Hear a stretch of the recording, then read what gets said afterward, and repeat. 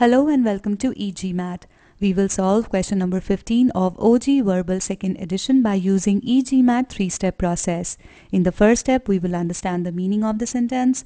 In the second, we will evaluate the errors in the sentence, and finally, we will review all the answer choices to get to the correct answer. So let's begin.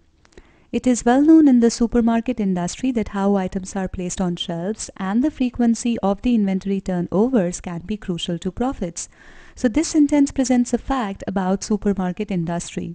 It says that two factors can be crucial to its profits. These factors are how items are placed on shelves and the frequency of the inventory turnovers. Now let us evaluate the errors in this sentence by splitting it into clauses. So here comes the first one. It is well known in the supermarket industry. Here it is the subject and is the verb.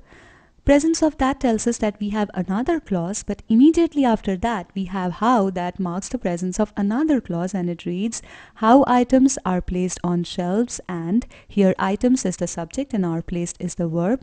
What follows next is another factor that can be crucial to supermarket industry profits. It reads the frequency of the inventory turnovers.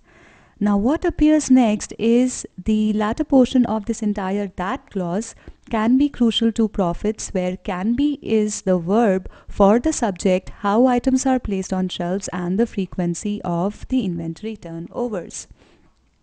Now what are the two factors that can be crucial to profits? How items are placed on shelves and the frequency of the inventory turnovers.